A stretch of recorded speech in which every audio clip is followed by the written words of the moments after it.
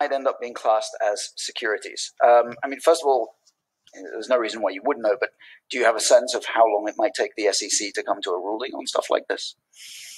I don't know. I think that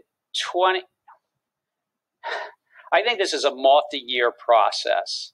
The reason I say that is to write a rule, get public comments, to get feedback, finalize that rule, give a period of time for implementation, and maybe court challenge is 2 years at a minimum and possibly 3 to 5 years when you really see how things go.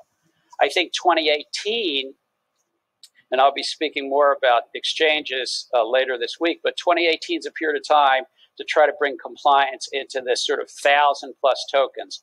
On Ripple and Ether, while I think there's a strong case particularly for Ripple or XRP, given the centrality and the common enterprise around Ripple Labs, and that they're selling it every month and so forth.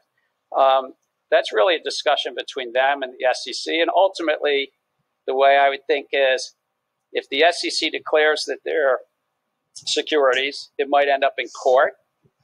And so it won't be the SEC, it'll be maybe not even a federal district court, but an appellate court that will decide, or the Supremes.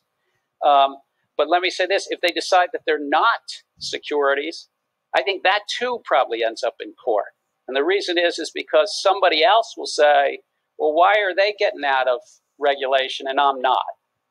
So law is best when applied consistently.